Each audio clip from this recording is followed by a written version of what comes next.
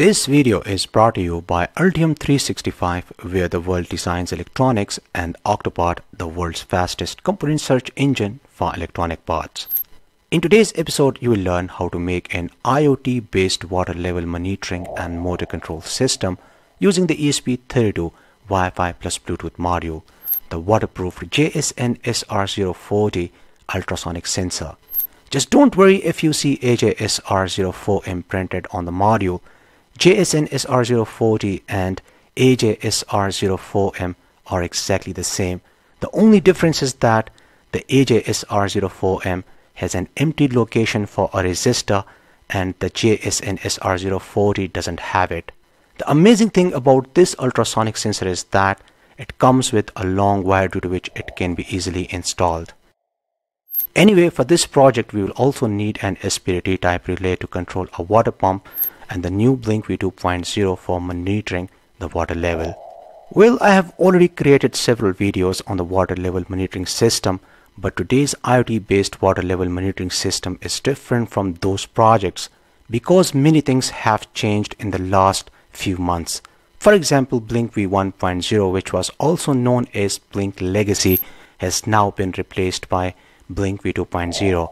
Additionally, this time I'm using the JSN SR04T waterproof ultrasonic sensor instead of the normal HC-SR04 ultrasonic sensor.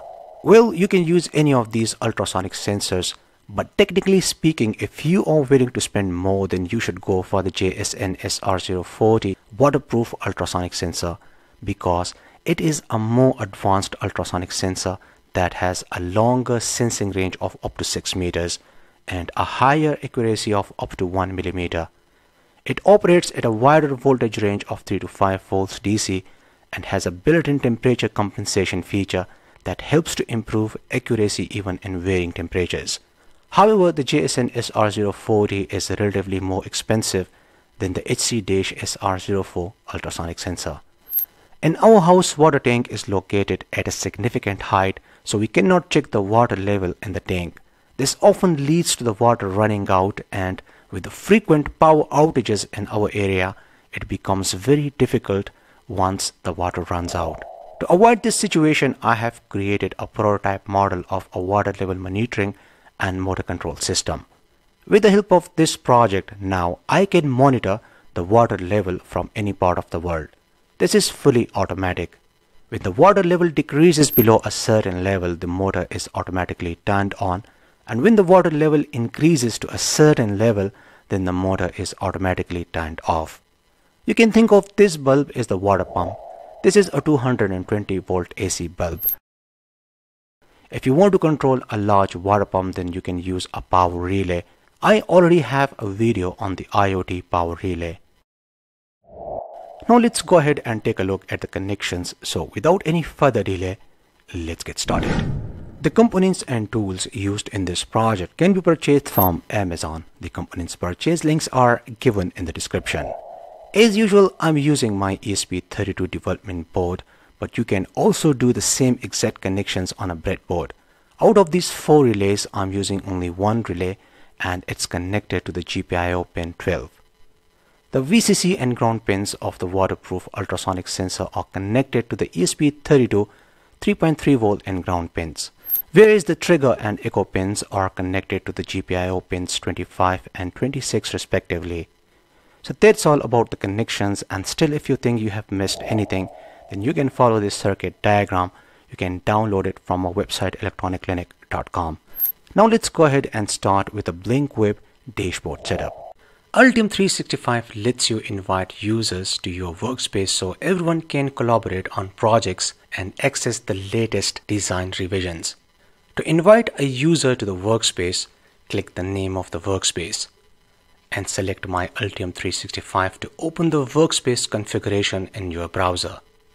On the left side, select Workspace Members.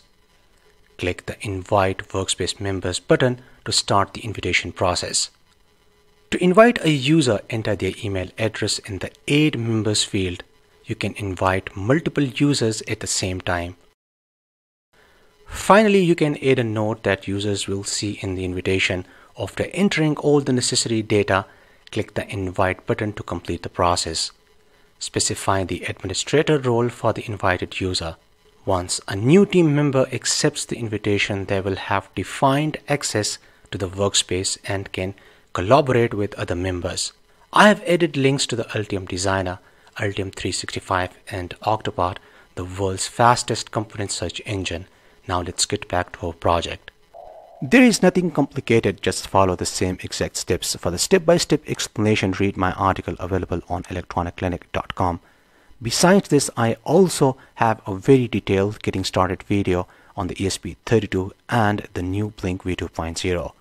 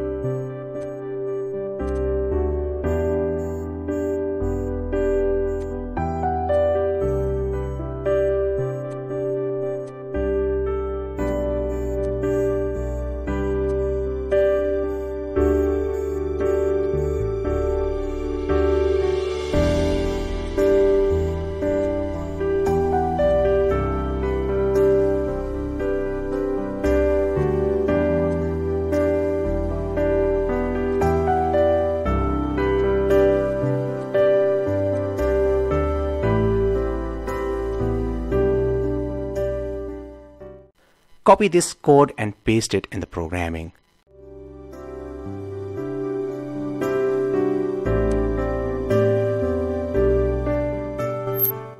You can download this code from our website electronicclinic.com. I have added a link in the description. Everything is ready, so let's go ahead and upload the program. On your site, make sure you change the SSID and password and also set the empty tank distance and full tank distance values.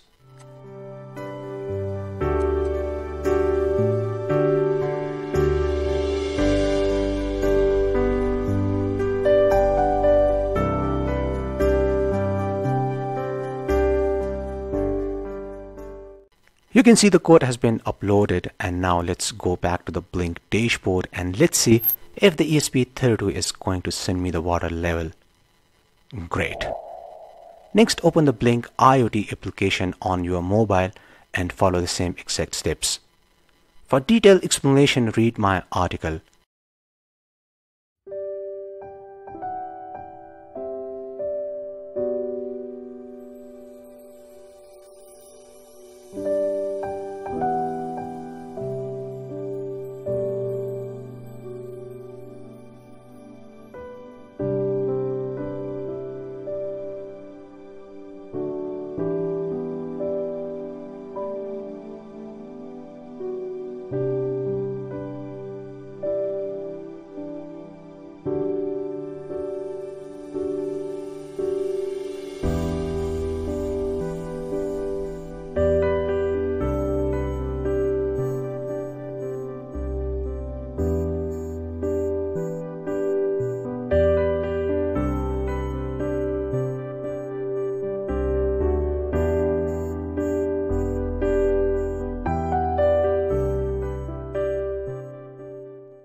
Now I'm going to explain how to install this ultrasonic sensor over the top of a water tank and how to calculate the water level percentage. So let's go ahead and do it. Let's think of this bucket as the water tank, and we have to measure the water level inside this tank. For this, first install the ultrasonic sensor. Then using the Blynk application, check the distance value when the tank is empty. I want my motor to turn on before the tank completely gets empty. So I'm going to select 25 centimeter as the trigger distance. So when the water level inside the tank is at 25 centimeter, the motor will automatically turn on. Then fill the water tank to the desired level and check the distance value. Then reopen the code, update the values, and upload it again. So my water level monitoring and motor control system is ready. So let's go ahead and start our practical demonstration.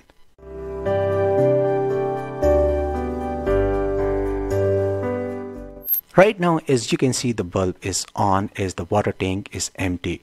As I said earlier, think of this bulb as the water pump. So the water pump is on. Let's fill the water tank and see if the motor will automatically turn off.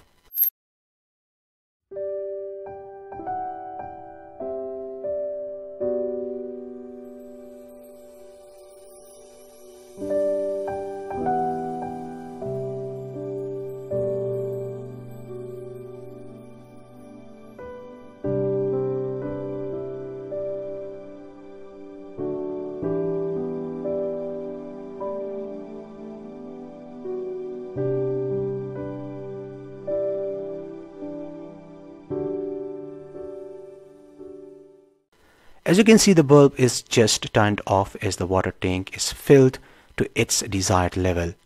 Now I'm going to empty the water tank and let's see if the bulb will turn on automatically.